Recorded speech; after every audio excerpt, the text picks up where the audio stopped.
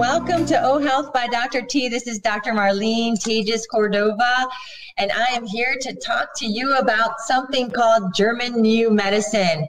Today on the show, we have Andi Locke Mears. She is a certified whole health educator and German New Medicine teacher and consultant. Welcome, Andi Locke. Thank you so much.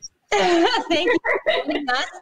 I recently just learned about this, practicing family medicine for the last 23 years, having my private practice and consulting and learning about functional medicine and root cause medicine and evolving my practice. And recently a good friend of mine turned me on to German New Medicine because she knew that I like to get to the root cause of illness and disease. And I'm interested very much in the healing process, not keeping things chronic and chronically treated with prescription medications, which we can do a lot of that these days. And so in my own evolution, I noticed, there must be some other ways to help someone heal.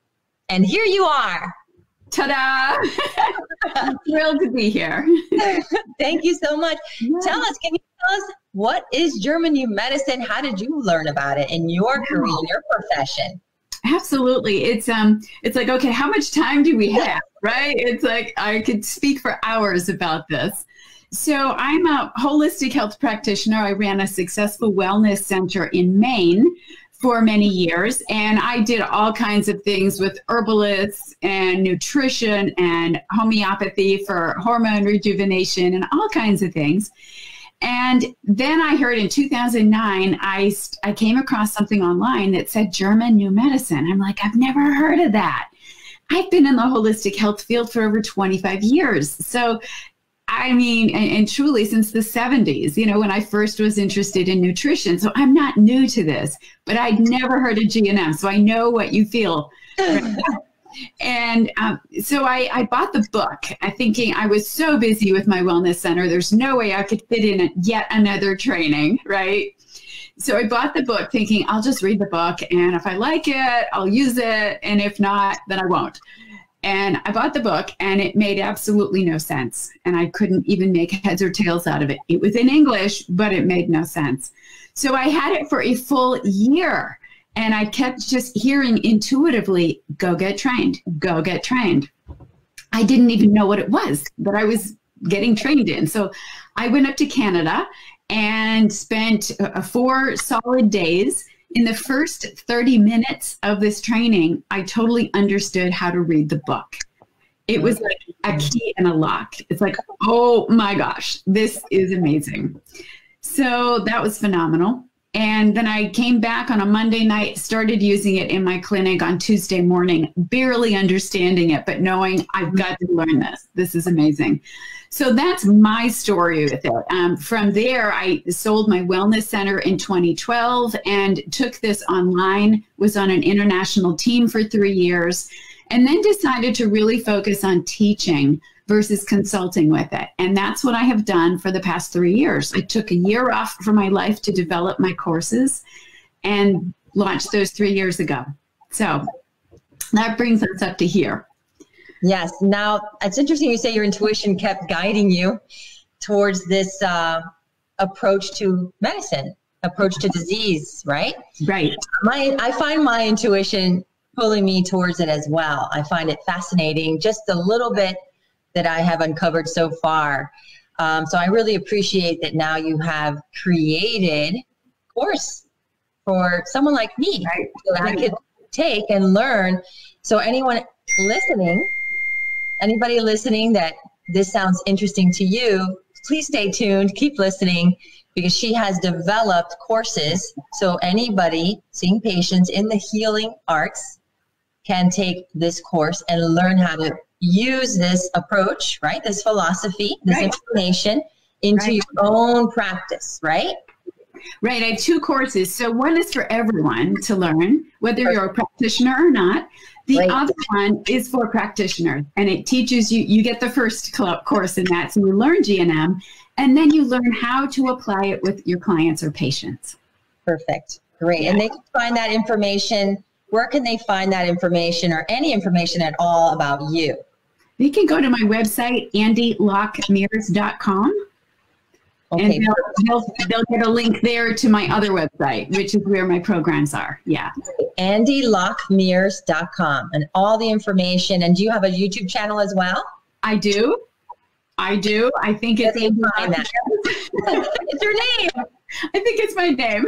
Very simple. Andi Locke Mears YouTube channel. Check it out. She has great videos explaining this, because sometimes you want to hear it again and go back and listen to it again. And there's a part two. Yep. She has a podcast. So it's fascinating to me. I'm so happy that you've taken the time to join me to explain more. So how is this information relevant now in today's world?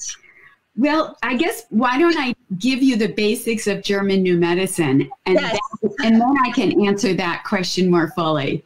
So I'm going to start with a story, because everyone loves a good story, right? Yes. And so this story starts in 1978. And this is a German physician who is traditionally trained. He's in his early 40s, the picture of health. And he gets a phone call one day that his teenage son, Dirk, had been shot accidentally while on vacation. As you can imagine, that's pretty traumatic for any parent to hear. So he and his wife went to Dirk's side, and 4 months later, his son dies in his arms. I can only fathom what that feels like at that point. So he had obviously went through all the stages of grief, and at one point, shortly afterwards, he was diagnosed with testicular cancer. Now he's thinking, right? It's like, okay, I have the shock, and now I have cancer. There's got to be a correlation. Yes. But he's not going to mind, body, spirit like the others of us might do that. Or scientist. Right. Questions, curiosity. He needs proof. He needs facts, which I get, and I appreciate that. So he started to use that new tool that physicians had. This is now the early 80s. And he looked at CT scans. He took CT scans. He was at the University of Munich at this point, working in the cancer area, in the oncology unit. And he took CT scans of everyone in the unit. And he realized they all had a circle in their brain. It was like a targeted ring formation in different areas of their brain. He had one as well. Oh, so it would vary? The area of the brain would vary? It would vary. Different areas, different parts of the brain. Some were lower, some were higher, some were in the middle, some were on the right, some were on the left, some were in the middle here. Okay. Okay, so he's like, okay, what does this mean? And he couldn't figure that out. Nobody could help him. So he started to talk with his patients. Well, what's going on in your life? And they all had a story. Every one of them had some sort of distress prior to their diagnosis. Right. So then he's got their medical history now, their history of what's gone on in their life, and now he's got their CT scans. Okay. Excuse me. Very fascinating, right? He's got a correlation. There's a correlation there. Everyone has a shocking emotional story, I guess, similar to his. Right. Some sort of distressing event. Let's call it that. Okay.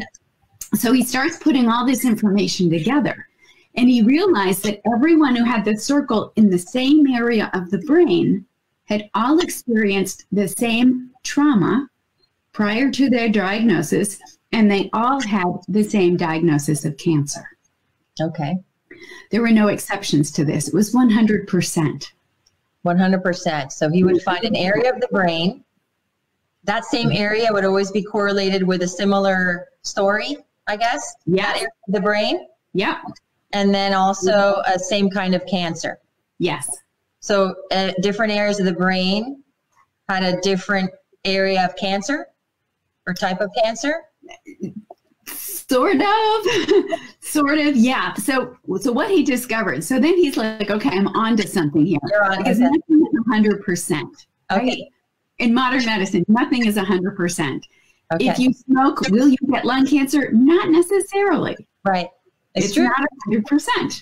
Yeah. Right. So to find something 100% was beyond his comprehension almost. So he spent the next few years researching every one of the circles in the brain. There you go. He correlated them to the kind of what he called a conflict shock prior to their diagnosis. Okay. Experience. And then he related it to, well, what's their diagnosis? What kind of cancer do they have? And then he went way beyond cancer. He went to everything. He mapped out the entire brain. Okay, so he did do a mapping of the brain and different areas of the brain where he found these circles. Right. And found them in the different areas. Okay. The map is behind me. It's representative of his research. So he looked at the entire brain. He was able to determine what every single circle was correlated to. There you go. So there's the basis. Now, the next thing he discovered, he discovered 5 biological laws. Okay. So the first one is that every disease starts with a conflict shock. What he calls a conflict shock, which is an isolated, unexpected event that just it catches you unaware. Right? You're not prepared for it. It's like, oh, it's a bit of a shock. Might be a little shock. It might be a great big shock. But it starts with a shock, and instantly a circle appears in your brain. Instantly. So the second biological law says that every disease runs in 2 phases as long as the conflict is resolved. So what happens is the moment of the conflict shock, the circle appears in the brain, and it turns on a program in our body because we are hardwired for survival. We have survival mechanisms in us. All living beings do. And so one of 3 programs begins at the moment of the conflict shock. We are now growing cells somewhere in our body. Our brain knows, okay, to resolve this, we need to make a part of our body larger with more cells to help us cope with this conflict. Amazing. We're losing cells somewhere in our body, which might sound really counterintuitive, but the end result is that that area of the body will be stronger, which is what we need so we don't experience this again. Right. The third program that runs is a functional loss. So an organ is under-functioning, which actually helps us in the moment to resolve this conflict. So the first phase, so we have a shock, circles in the brain, a program begins below our level of consciousness. We don't know, I think I just added some cells to my liver last night. We don't have that level of awareness in our body. But it's the fight or flight, what we might consider that shock happens, and now we enter that nervous system called the sympathetic nervous system, fight or flight, the stress response. I think most people kind of understand that language. Right. What we know is we're upset, right? We are now running from a saber-toothed tiger. Exactly. So that's what's happening. We know we're upset. There's a really good chance you're conflict active in that moment. Yes. So let's say you lost your job and you're the sole breadwinner of your family, and you're just, what am I going to do? How am I going to provide for my family? It takes 2 months until you find another job. In those 2 months, you're growing cells, or losing functioning somewhere in your body. Right. Now you find another job. Okay, your nervous system switches from sympathetic dominant to parasympathetic dominant. Goes from high to the low. So at this point, you enter the second phase of the 2 phases, and it's called the healing phase. Some people call it the resolution phase. If you grew cells for those 2 months, your body now says, we don't need them anymore to make that organ stronger to resolve this issue. We've resolved it. So now we can get rid of them. Our body knows exactly how to do that. So our body will start to break those cells down because they're a temporary cell. They don't look like a normal cell. And we'll break them down, and there's pain, swelling, and inflammation with that. If we lost cells for 2 months, then we have a part of the body that has like microscopic holes in it. So now in the healing phase, we're going to replenish them. We're going to patch in those holes because we're all done making that part of the body weaker. My favorite phase, healing phase. Healing phase. For the game. Exactly. If we had a functional loss, let's say your hearing was affected, now you will regain it. Perfect. And that's in the healing phase. And the healing phase is what we call being sick. Right. So pain, swelling, inflammation that we have, taking down those extra cells we don't need or replenishing the cells we need, That's what we call being sick. So many examples of that I'm sure that you can give. So many examples. Even in my own practice, you know, I've had patients that have lost an entire head of hair. Yes. Can you talk a little bit about that? Like, absolutely, use that as an example, please, because it's such a shock to them on so many levels. Yes. They receive a shock already, right? And then that happened, but then that in and of itself is shocking to them to have lost their entire head of hair, right? Now there's another one almost. And that's what we find is you can create it so it just keeps going. And that's something I'll get to in just a minute. Yes. I'll get to the hair in just a minute. What I want to do is finish the second phase. The 5, yes. Yep. So we go through the first phase. So we're replenishing the cells, or we're breaking down the cells we don't need. Halfway through this healing phase is the epicrisis.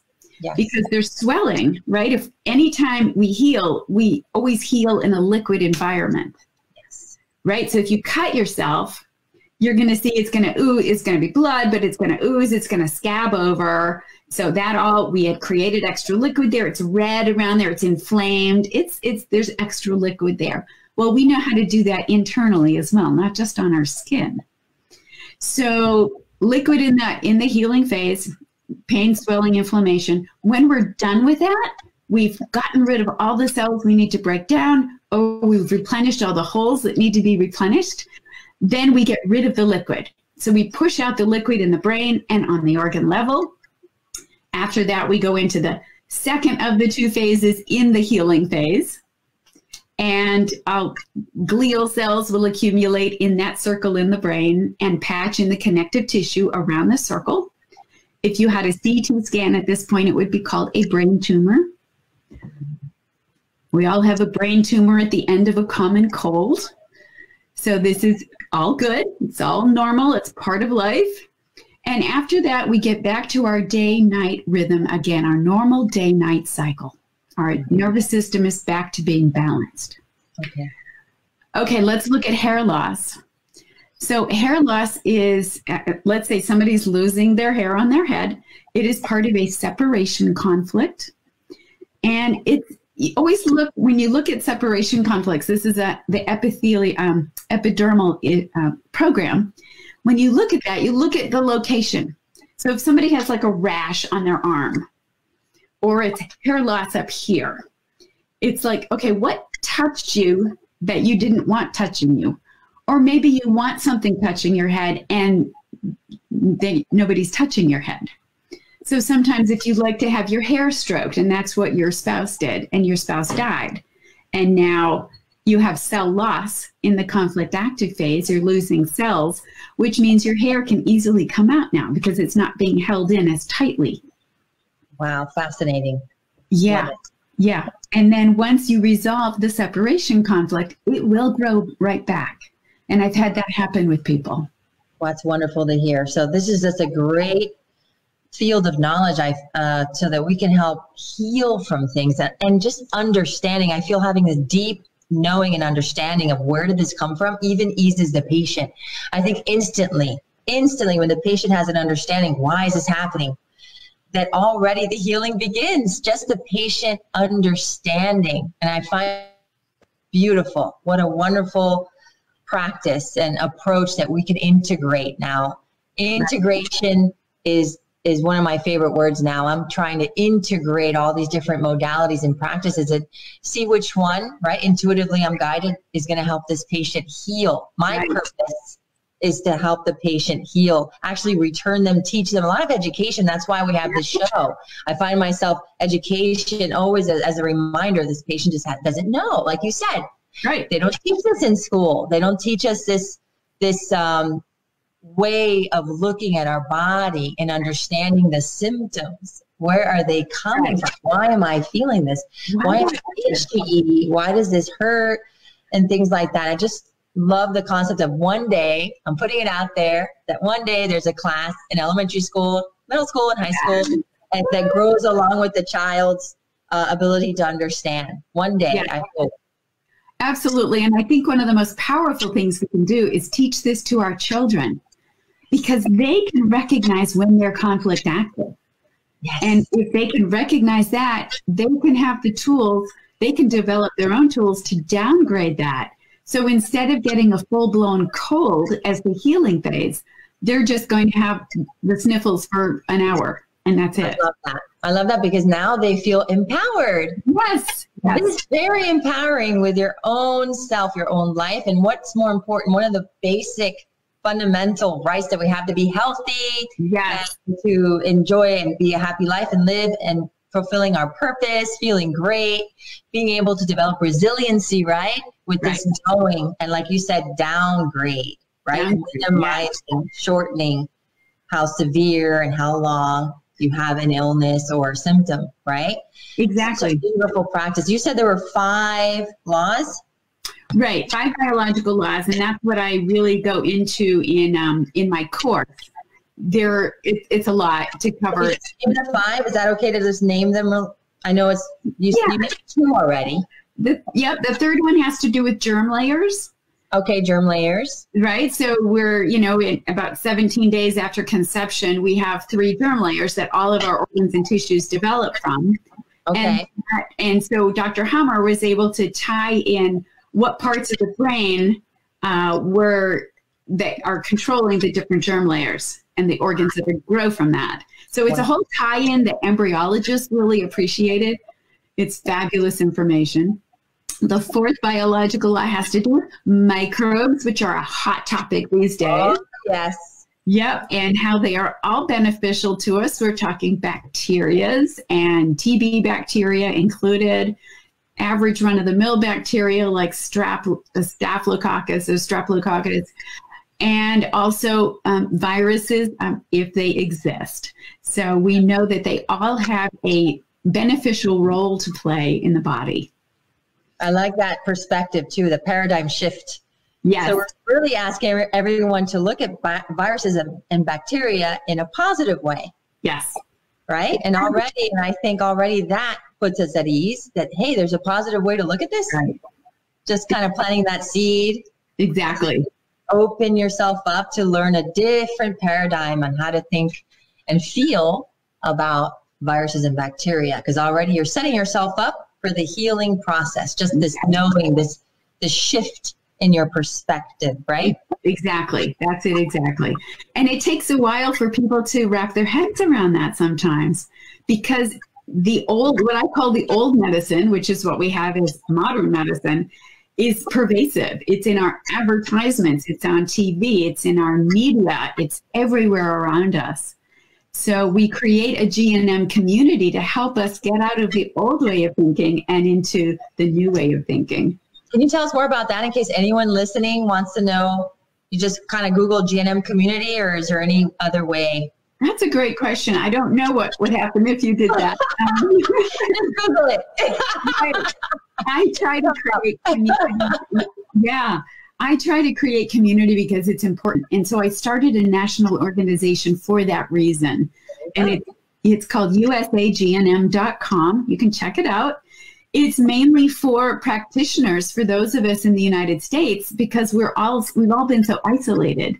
And so I thought, well, there's strength in numbers and there's, support and camaraderie. So I started the organization a year ago, and it's now gone more international. We have a chapter of it in Australia as well, which is awesome. That makes sense. Yeah. And so we get together as practitioners on a monthly basis and talk, and we have guest speakers in that educate us and everything. But we also have, we put on a yearly summit, and that's usually in October or November, and that's free for anyone in the world. So you'd want to get on the mailing list, and so stay updated on all the things. And we try to connect people to the practitioners in their area as well. Really important. Really important. Definitely more important. I can just imagine, I would assume it would go more global and more international, this concept, right? All the practitioners. So integrating, again, going back to the word integrating. I'm traditionally trained, board certified in family medicine. I have a holistic approach, mind, body, and soul, and I see a person as a whole, right? And so the story, I love that Dr. Hammer started to think, and ask these questions. There's a similar story here, exactly. Manifesting to disease, right? Yeah. And and getting the science, getting the research, the proof, correlating it, documenting it, so that you, right, eventually would learn about it. And now me and all these other practitioners that you have already practicing it, right? Yeah. There's so many people already practicing it, but I had not heard of it. So that's why I love that I just started the show, so that we can bring this to light and educate everyone on this topic, German New Medicine.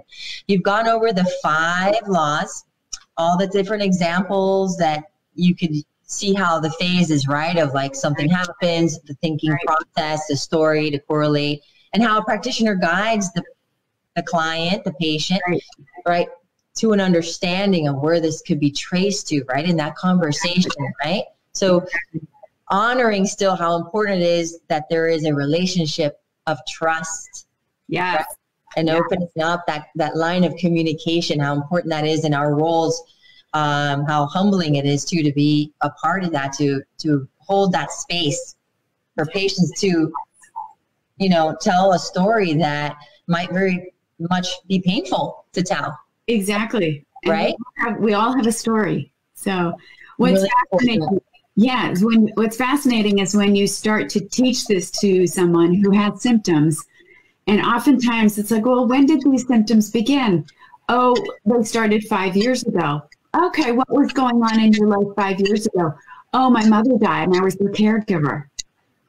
So it's like, okay, that's super obvious, what the conflict was here. And it's just fascinating. People get it intuitively when they understand, oh, this makes sense. It was that incident. People already know it started when mom died. But what does that have to do with it? They don't get the correlation until they learn German New Medicine. Perfect. Beautiful. Great explanation. And I know there's more information that all of you listening can go to her YouTube channel. She explains it beautifully, so you can get a better understanding and learn how to apply it in your own health and well-being. Okay. So how is this relevant in today's world? Getting back to that question. Ooh, and I love it. I love it. So we have COVID-19 out there, which is a virus. And so I did some research on this, and it's in my first Corona podcast, which I think was my 3rd one that I did. And so what you have to do is, when you start to see an pandemic, what does that mean? Whether it's everyone in Johnny's class has the measles, or everyone in Wuhan, China, lots of people in Wuhan, China are now sick. It's what we call a regional DHS or mass DHS, where a lot of people have the conflict shock at the same time. So Johnny's class couldn't go on the field trip, and they were really upset about that. So now they all go into the healing phase of that. Right. And they were looking forward to that field trip. Right. Or now that, so in Wuhan, China, it's not that hard to figure this out. When I went and looked up, well, what went on in their area. And it was a conflict with the government wanting to put in not compost, but incinerator. Right. They are a place that it's 11 million people in Wuhan, China. We're not talking a small town. Their air quality is poor. Their water quality is poor. They already have a lot of health issues because of that. Their bodies are simply weaker. Right. Because they don't get good nutrition, good water, good sunshine. So then the conflict with the government comes along, and there were protests in the streets, 10,000 people protesting. At the same time, a lot of people feeling this, they were afraid because they know that having more pollution in their environment was going to deteriorate their health. So it felt like their government didn't care about them, that they were going to put this thing right in the middle of their city. So then that was in July of 2019. And then several months later, they resolved it and they went into their healing phase. We started to see that around November, December, which makes sense. So it's only until we see the healing phase that we understand, that we know what the conflict was that they experienced. For them, it was the territorial fear conflict, and that impacts a cell loss in the bronchial mucosa. So think of your bronchioles that go into your lungs. Cell loss because it's your body is saying, uh-oh, this is fearful. We need to open up the airways so we can get in more oxygen. That's the biological purpose for this program. Right. So there was cell loss for several months, July, August, September, start resolving it, and then later in the fall. And so when they resolved it, they went into their healing phase, and their body started to replenish those. Remember, healing always takes place in a liquid environment. So liquid is brought to the bronchioles. Well, that's what we call bronchitis. And it's really hard to die from bronchitis, right? That's not a life-threatening condition. Right. However, when you put the kidney collecting tubule in on top of it, which was feeling abandoned by their government, it started the kidney collecting tubule program, which is cell growth in the conflict after phase. And in the healing phase, those cells are broken down. Anytime you have this program running, when there's another program already running, it's called the syndrome. And everything in the healing phase is more complicated. Our kidneys regulate our liquid in our body. And so it will bring more liquid to the healing area. So we've got liquid already in the bronchioles. Now we're going to pile on more liquid. And that's what we call pneumonia. It's the territorial fear with an abandonment or isolation conflict. That's what the people have passed from. And of course, more people are susceptible to dying from that if they are older, because their bodies don't have the vital energy that we have when we're in our 20s and 30s and 40s, right? It's different when you're in your 70s, 80s, 90s. Correct. Or a young child, So what can someone do right now? There's a huge amount of fear. I mean, I'm doing telemedicine visits. I'm still continuing to see patients. I'm practicing social distancing in my practice. Everyone's protected. So most of the visits are online using telemedicine. And what I'm noticing, I can feel the language they're speaking, the energy behind every word, their vibration, everything is very fear-based. Right. And I already know that's not helping. Okay?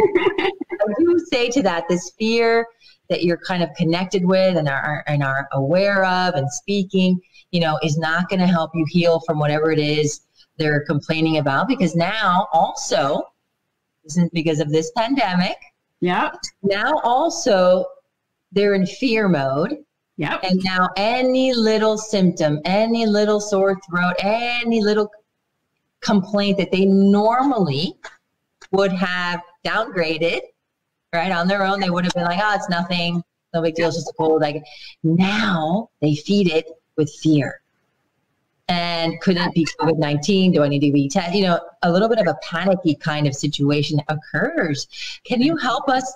And those listening, please, anyone, or even me, what I can even from this moment on, or listening to this show right now, when they can go to this at any time and sort of integrate this philosophy, these laws, or a process maybe that you can help with in this time of fear, great fear behind every call, every telemedicine visit. There's this underlying fear, and every little symptom they're having that they normally would not have reacted to, now they're really reacting to.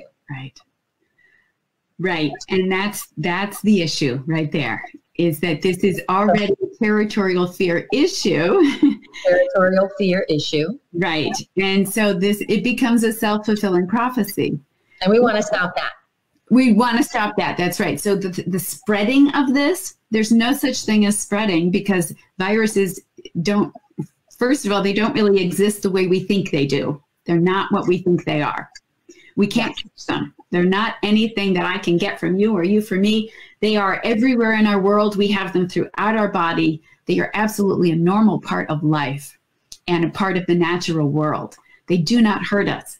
They might be more active in the healing phase, which is what we would want them to be. And of course, that's when we already have symptoms, but they would help with cell replenishment.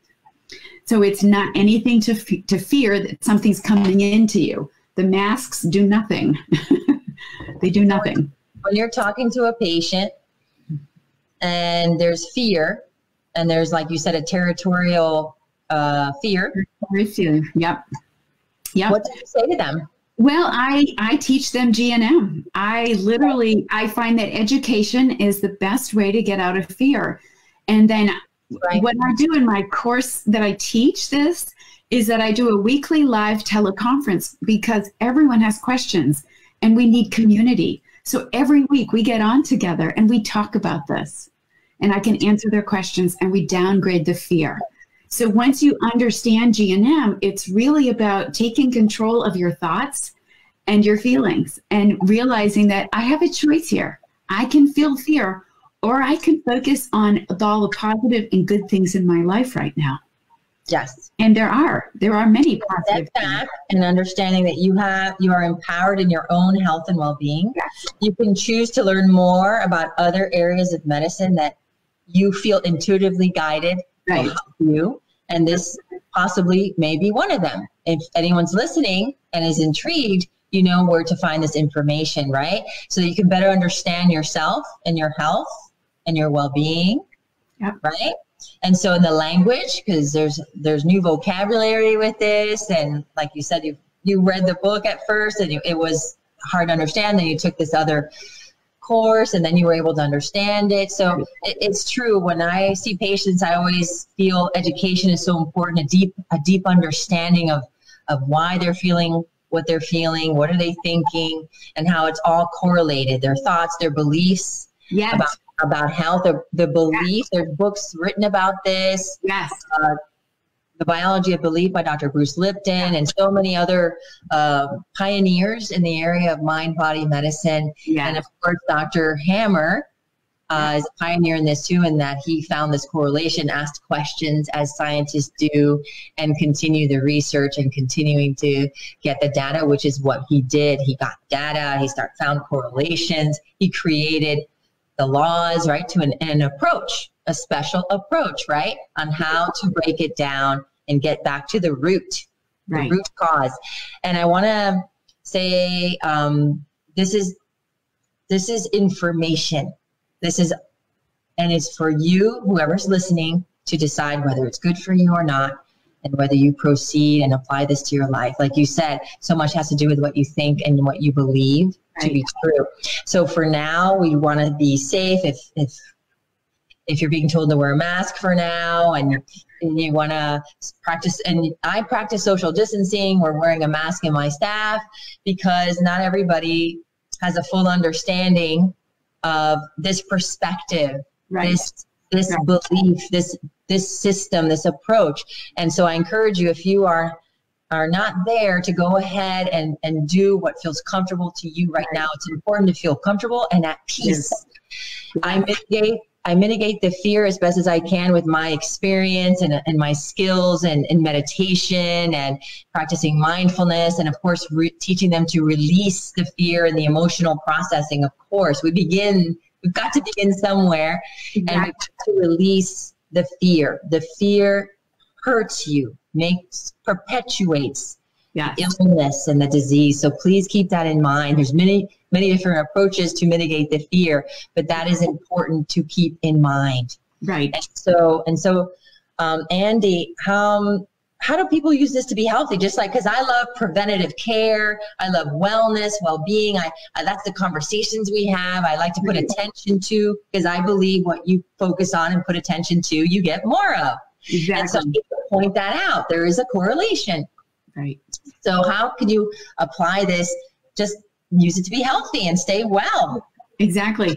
And that's a great question, because that's why we're all here, right? Is how can we be healthy and how can we use this info? Before I answer that, I just want to mention that, when I go out in public, because I know the information I have, I will sometimes wear a mask, and I do it because I know they're afraid. Yes. If I don't have a mask on, I could be causing a conflict shock in them. Now, it's not me doing it. That's compassion. They have a fear of me if I don't have a mask on, even though I know the mask is not doing anything. But I don't want to cause a conflict shock in others. So you can bet I do all the things that are asked of us because of this mentality of fear that we have, and I don't want to make it worse. Correct. Exactly. Very good point. Thank you for that. Yeah. We have to have a compassion, right, for the rest of the world. Right.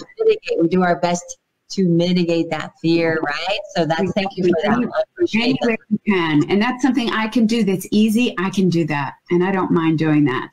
Yes. Thank you so much. So how do we use this to be healthy? Well, the biggest and best thing that you can do is understand when you're conflict active.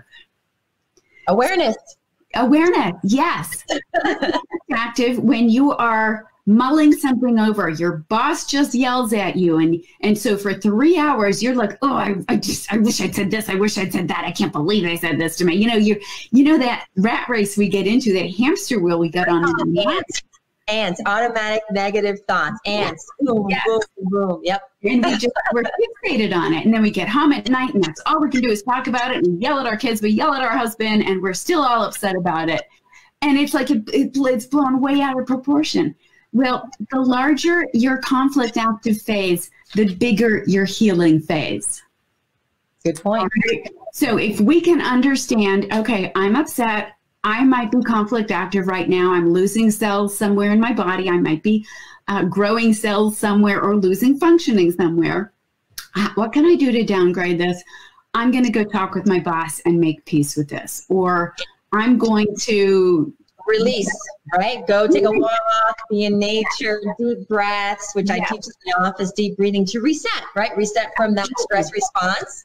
Absolutely. Peace. Yes. Present moment. Downgrade that sympathetic response. And then I'm going to say that often isn't enough. You then need to take a practical step and totally resolve it. So there's downgrading it, which are all the tools we have. And then there's resolving it, which is usually very practical. So the next day, your boss comes to you, hey, I'm really sorry for how I showed up yesterday. And right there, you're totally at peace. You had already downgraded it 90%. And there's the last 10%. Perfect. So in this case, the healing phase might be just a few sneezes instead of a full-blown cold. Right. So let me give you the example. This is how you create a cold, all right? The common cold. You're sitting on a public bus. Somebody comes in next to you and sits right down next to you, and they're sneezing and they've got snot going everywhere, and you can feel they're blowing their nose, and you can just feel their germs going all over you, and you're like, they sat right down next to me. I can't believe it. And then a few days later, we're away from that, and we start getting, I think I'm catching a cold. You get that feverish feeling, your head hurts, and you think, what? I caught it from that person on the bus. When you didn't catch anything, there's nothing to catch. You created a stink conflict. This stinks. This is lousy. I don't want it sitting next to me. We started losing cells in our sinuses on the bus. Because of your beliefs. Right. Your psyche is like, this is contagious. I believe this to be contagious. I believe to be at risk. I'm at risk. Is that a way of also understanding this? This really isn't about your mind and beliefs. This is about your psyche, which is below your level of consciousness, saying, we're in danger. Okay. And it turns on a program, no matter what our emotion is or what our beliefs are, but those fuel it. They're just not based on it. It's based on how your psyche perceives this situation. Perception. Right. Yeah. And so you know yourself. You need to know, I don't like this guy sitting next to me. And so if you're upset about it, then you know you're going to have a healing phase, which is what we call a common cold, which is the replenishment of the cells in the sinuses. What would be the opposite experience of that? Let's say you're sitting on a bus next to someone sneezing and coughing. Yeah. What is your experience with that situation? My go-to is, this person's in a healing phase. I hope they feel better soon. Then you and your psyche doesn't receive any kind of conflict. No, because I understanding. You can't catch somebody else's healing phase. There you go. You cannot catch it. There you so go. It has nothing to do with me, unless I make it about me, which I'm not. It's interesting. It's like taking the cold personally. Which is what we do when we have that sympathetic response. We're now taking something very personally. We are now running from a saber-toothed tiger. Very important point. Awareness is the first step towards all healing and transformation and education. Yes. And being empowered with information and you intuitively guided in what's best for you. That's why the more information, the more we learn and grow with every opportunity, I think that's very healthy thing to do. How about diet and exercise? How does this play into German medicine? I love it because, I'm a nutritionist. So when I learned G&M, it's like, what do you mean? Because I always thought, well, if I eat healthy, I'll be super healthy, right? And yet how many of us know somebody who's 85 years old, who drinks whiskey every day and smokes a cigar every day and lives on white bread and Spam, and they're doing fine at 85?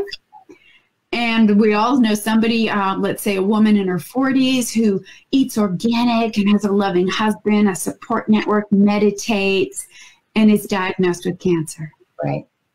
It is not about diet, folks. Diet cannot prevent a disease. What it can do is when you have a healing phase, the healthier the diet, the more energy you will have to help you get through that healing phase.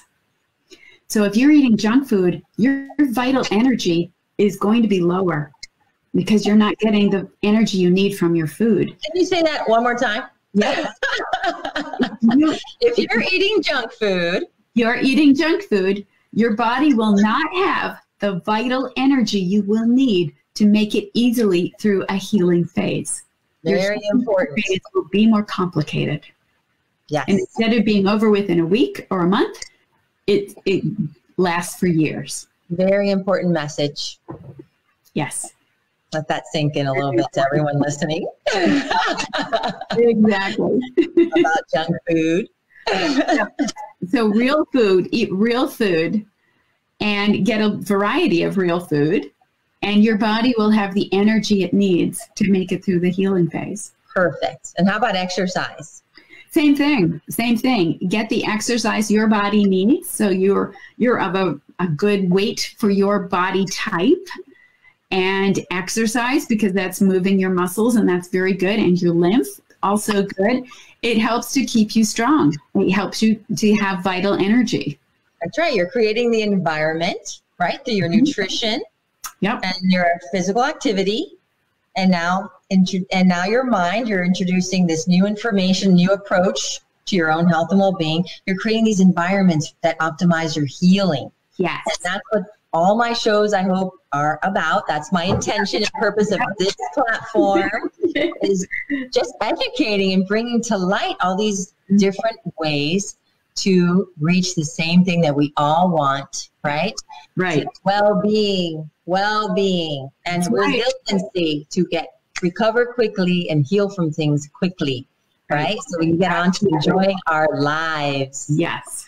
And living on purpose, fulfilling our purpose, loving, learning. It can be a lot of fun to do this too. That's my belief. It's fun to learn, fun to grow, to know yourself always, right? In these opportunities, I think sometimes when we get sick, it's like, okay, time for me to learn something, time for me to discover something new about my body and my mind, right? And seek out, with your practitioner and things like that, your health educator, your German new medicine teacher, now you know what that is and you want to know more information. We have provided you all the information, her website and and her YouTube channel, Andi Locke Mears. Right? Yes. Anything you want to say? That sounds great. One thing I want to mention is we haven't talked about conflict relapses, and I'd like to share that information because a lot of people have chronic conditions. Yes, thank you so much. You're right. People get the common cold, and we know, okay, if I drink my chicken soup and take my herbs, whatever, it'll be over within a week or two. We know that. And yet, what if it continues and it continues on and on and on, and pretty soon it's all the time. Chronic disease like fibromyalgia, you can name a chronic fatigue, fibromyalgia, chronic pain, autoimmune diseases, MS, ALS, arthritis, anything like that that's chronic, what happens is that whole two-phase cycle that I talked about gets interrupted. And so you're conflict active, and then you're growing cells, losing functioning. Then you resolve it. Now you go into the healing phase, but that healing phase gets interrupted with another conflict. So you go back to the beginning, cell loss, cell growth, functional loss, make it through that one, head into the healing phase again when symptoms get worse. That gets interrupted, and now you're back to the beginning. This can happen over and over and over again, and that is what anything chronic is. So it's a conflict relapse. We call it a hanging healing. Say that again one more time. We call it a hanging healing, that the healing phase cannot be completed. Okay, very important. Thank you for bringing that up, because chronic illnesses and diseases are on the rise. They're on the rise, and anything that can help anyone with those labels and those diagnoses, and really living that and suffering. Right. This is great information, something that anyone that feels they've exhausted all different treatment modalities, look into German New Medicine for your healing and for your understanding of what you're experiencing. And this is really where the interpersonal growth comes from, because you then have to find out what's your track. What is it that's keeping you stuck? It's a journey. It's a journey. It is. It's a journey. And just know that you're not alone, that Andi and myself are here. We are colleagues now. Yes. We're going to continue to collaborate, right? And do our best to be here for you, right? In a place with the purpose of helping you heal and understand what you're going through. Right. Exactly. So thank you so much for what you do. And all that you are doing, okay? And I thank you for joining me on Oh Health by Dr. T. So that sums it up, German New Medicine. I hope you have gained a better understanding of what German New Medicine is. I find it very helpful to see further into this subject if you are wondering all the different ways that maybe you can heal something you have had trouble healing with traditional medicine. I am a traditional practicing physician, traditionally trained. I have a practice, and we integrate all the different philosophies, different information, science-driven, research-driven information. This is all, and whatever I will present to you, whatever I will integrate into my practice is what I am presenting to you. I believe there are different approaches to achieving health and well-being. And German New Medicine is something I wanted all of you to know more about. And I wanted to also provide to you a better understanding of root causes to all illness and disease. There is a way to understand your symptoms, your diagnoses, and there are ways to get to the root of it. And German New Medicine is a possible way that can help you achieve better health and well-being. Again, my practice has a unique approach. It integrates all the different types of modalities to achieve healing. Traditional medicine, integrating German New Medicine, functional medicine, referring to acupuncturists, energy healers, nutritionists, and all these many other modalities in order to achieve your true healing. Know that it is possible to heal from anything. You just have to get the right approach. At Oh Health by Dr. T, you can come visit us and visit our website, ohhealthnow.com. And in our conversation, in getting to know you and seeing you as a whole, we can create the right plan for you to achieve optimal health and well-being. Thank you so much for joining us.